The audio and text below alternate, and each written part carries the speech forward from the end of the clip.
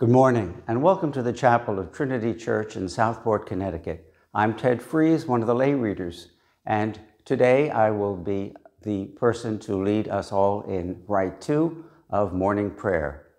And today is Tuesday, the 17th, and you can find the Rite of Morning Prayer 2 on page 75 in the Book of Common Prayer or online at bcponline.org.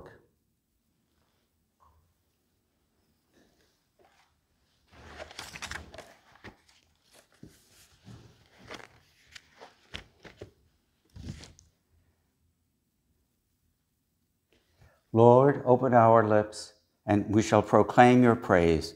Glory to the Father, and to the Son, and to the Holy Spirit, as it was in the beginning, is now, and will be forever. Amen. You shall receive power when the Holy Spirit has come upon you, and you shall be my witness in Jerusalem, and in all Judea, and in all Samaria, and to the ends of the earth. A prayer from the English Book of Common Worship. May Christ, the day star, dawn in our hearts and triumph over the shades of night. Blessed are you, Creator of all. To you be praise and glory forever. As your dawn renews the face of the earth, bringing light and life to all creation, may we rejoice in the day you have made, as we wake refreshed from the depths of sleep. Open our eyes to behold your presence, and strengthen our hands to do your will, that the world may rejoice and give you praise. Blessed be God, Father, Son, and Holy Spirit. Blessed be God forever.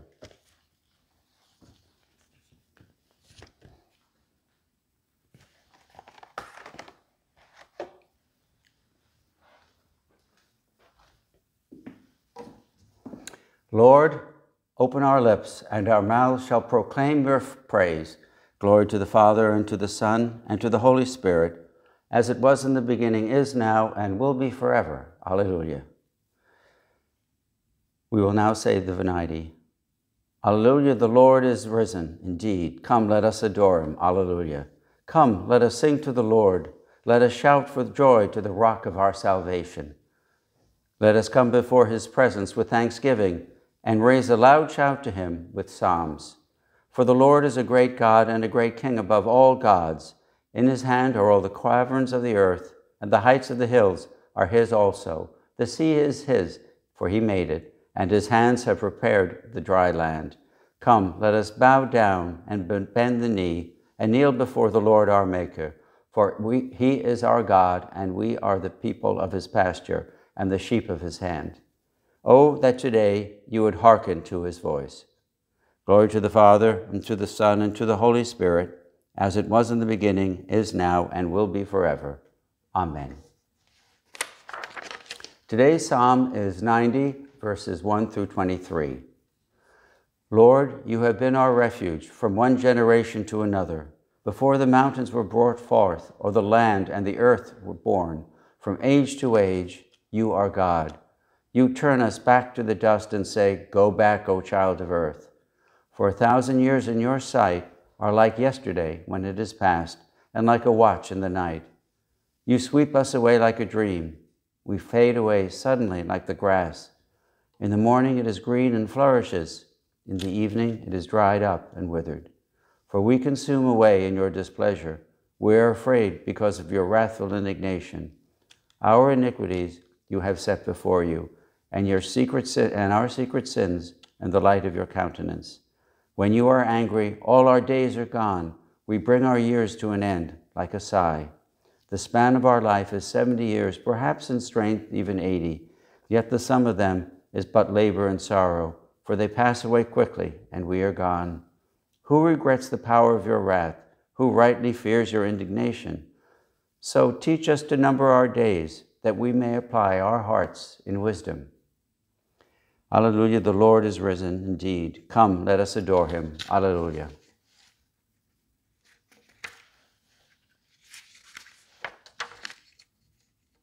The first reading today is from Ezekiel 7, verses 10 through 15, 21 through 27. The word of the Lord came to me. See the day, see it comes. Your doom has gone out. The rod has blossomed. Pride has budded. Violence has grown into a rod of weakness. None of them shall remain, nor the abundance, nor the earth and their wealth, nor the preeminence among them.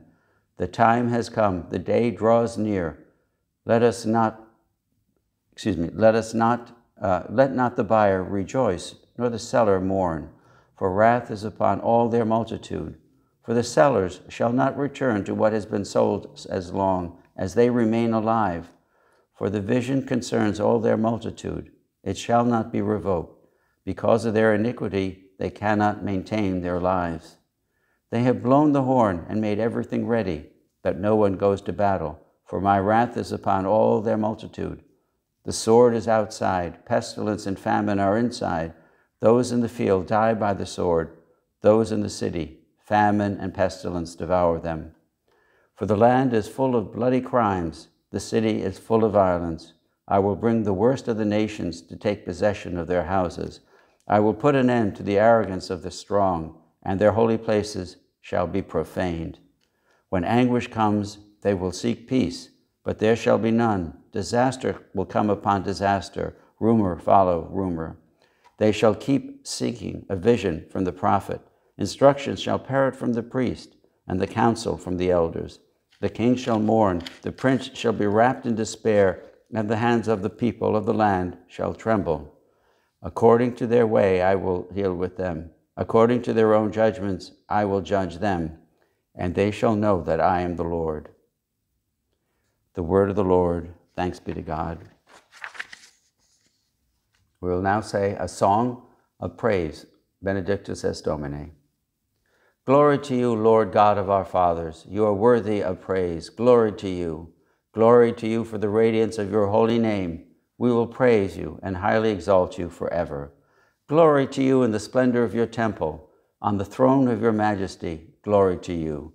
Glory to you seated between the cherubim. We shall praise you and highly exalt you forever. Glory to you beholding the depths in the high vault of heaven. Glory to you. Glory to you, Father, Son, and Holy Spirit. We will praise you and highly exalt you forever. Glory to the Father, and to the Son, and to the Holy Spirit, as it was in the beginning, and is now, and will be forever. Alleluia. The second reading is taken from the letter of Paul to the Hebrews, chapter 8, verses 13 through 20. When God made a promise to Abraham, because he had no greater by whom to swear, he swore by himself, saying, I will surely bless you and multiply you. And thus Abraham, having patiently endured, obtained the promise. Human beings, of course, swear by something greater than themselves, and an oath given as confirmation puts an end to all disputes.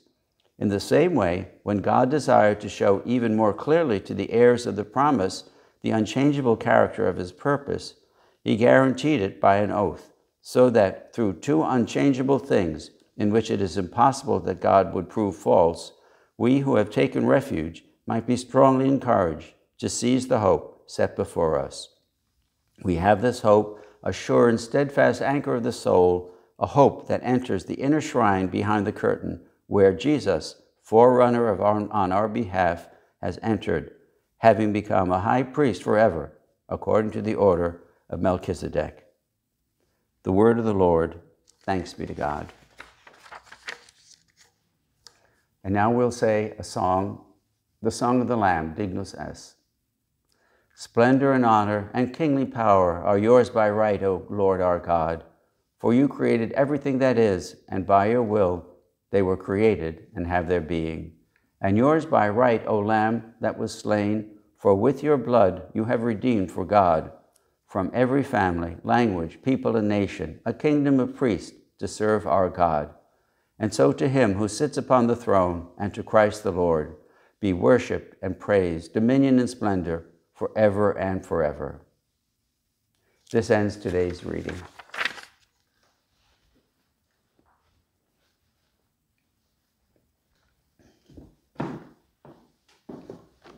Let us now say the Lord's Prayer, found on page 97.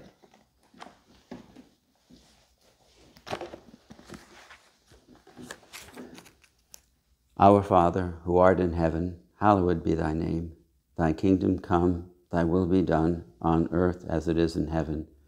Give us this day our daily bread, and forgive us our trespasses, as we forgive those who trespass against us.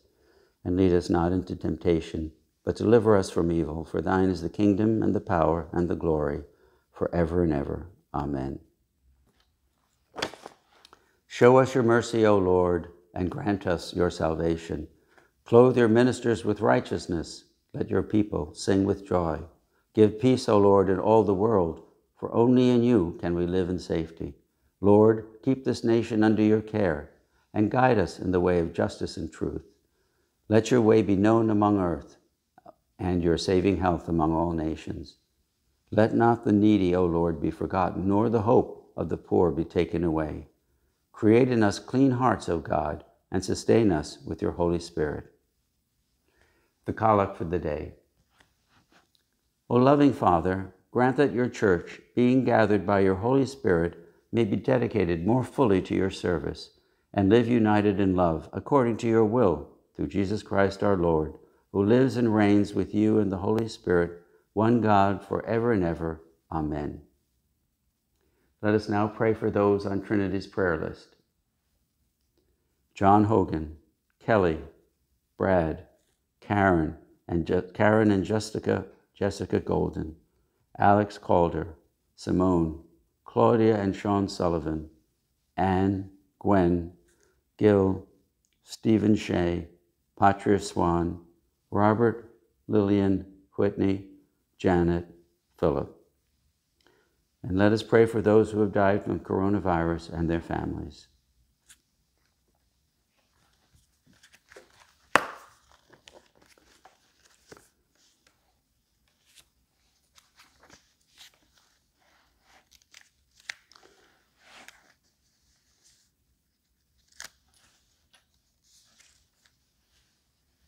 We shall now say a prayer for those who suffer for the sake of conscience. O God, our Father, whose Son forgave the enemies while he was suffering shame and death, strengthen those who suffer for the sake of conscience, that when they are accused, save them from speaking in hate. When they are rejected, save them from bitterness. When they are in prison, save them from despair. And to us, your servants, give grace to respect their witness and to discern the truth, that our society may be cleansed and strengthened. This we ask for the sake of Jesus Christ, our mediator and righteous judge. Amen.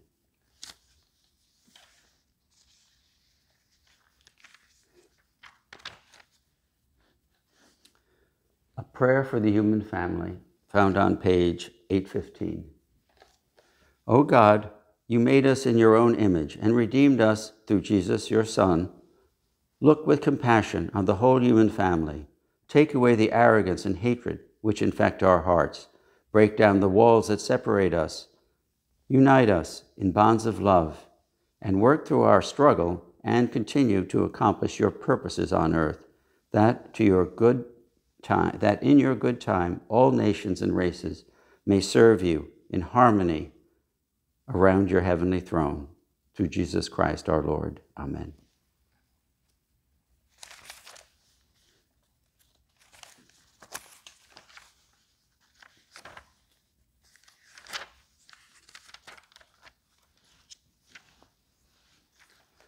And now a prayer for our country, found on page 810. Almighty God, who has given us this good land for our heritage, we humbly beseech thee that we may always prove ourselves a people mindful of thy favor, and glad to do thy will. Bless our land with honorable industry, sound learning, and pure manners. Save us from violence, discord, and confusion, from pride and arrogance, and from every evil way. Defend our liberties, and fashion into one united people the multitudes brought hither out of many kindreds and tongues. Endue with the spirit of wisdom those in whom, in thy name, we entrust the authority of government, that there may be justice and peace at home, and that, through obedience to the law, we may show ourselves great among the nations of the earth. In the time of prosperity, fill our hearts with thankfulness, and in the time of trouble, Suffer not our trust in thee to fail. All of which we ask through Jesus Christ our Lord. Amen. And now a prayer attributed to St. Francis, and that is found on page 833.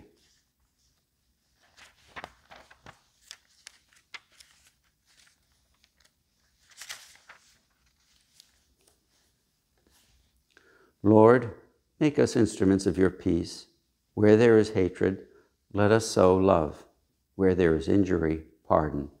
Where there is discord, union. Where there is doubt, faith. Where there is despair, hope. Where there is darkness, light. Where there is sadness, joy. Grant that we may not so much seek to be, grant that we may not so much seek to be consoled as to console, to be understood as to understand, to be loved as to love. For it is in giving that we receive, it is in pardoning that we are pardoned, and it is in dying that we are born to eternal life. Amen. And now, a moment of silence.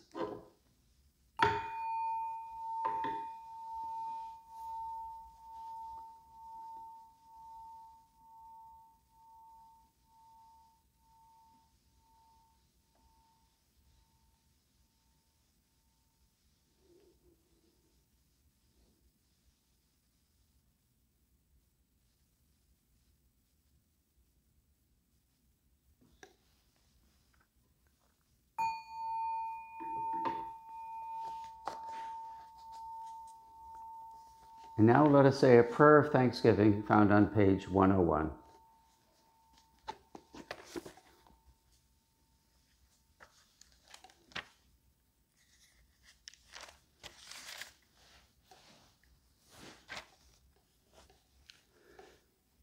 Almighty God, Father of all mercies, we, your unworthy servants, give you humble thanks for all your goodness and loving kindness to us and to all whom you have made.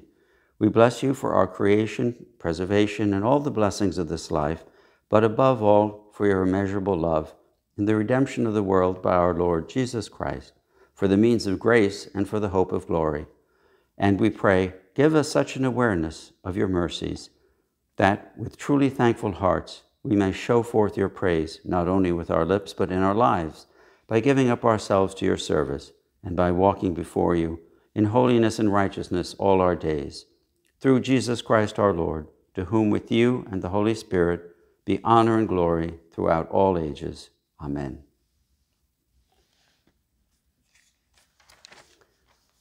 And now the prayer of St. Chrysostom, found on the next page.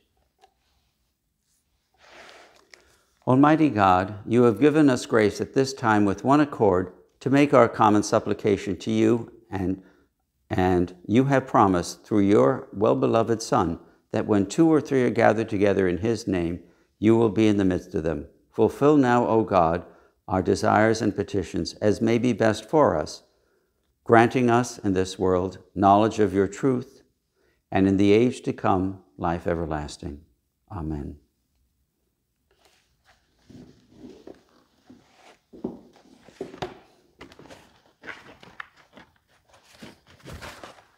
Let us bless the Lord. Thanks be to God. The grace of our Lord Jesus Christ, and the love of God, and the fellowship of the Holy Spirit be with us all, now and forevermore. Amen.